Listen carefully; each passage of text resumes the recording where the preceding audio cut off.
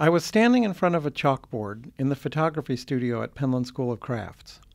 It was covered with numbers I was using to explain how a camera's shutter speed and the size of the lens opening work together to create proper exposure.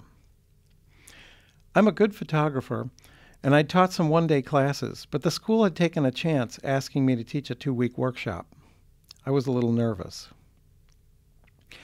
As I was talking, I was gently interrupted by a woman named Bonnie who said, "I don't understand anything you're talking about. Can you draw a picture of this?" I was stopped short. I thought I was explaining it just fine.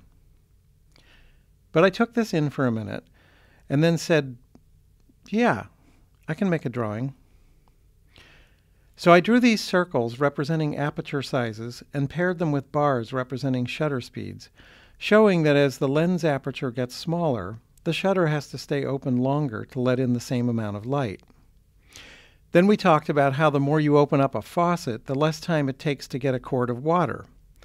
3 ways of explaining the same thing, like walking around something you're photographing to see it from different points of view.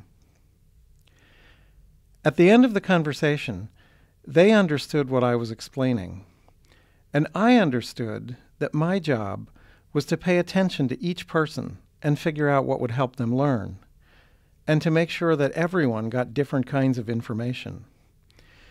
It wasn't just about words and pictures either. One person could work from a set of instructions. Another needed coaching as she physically did each step. Another would work until he got stuck and then come for help. We all benefited from using our hands, all of our senses, and both sides of our brains. Our class project, documenting a day in the life of Penland School, was terrific.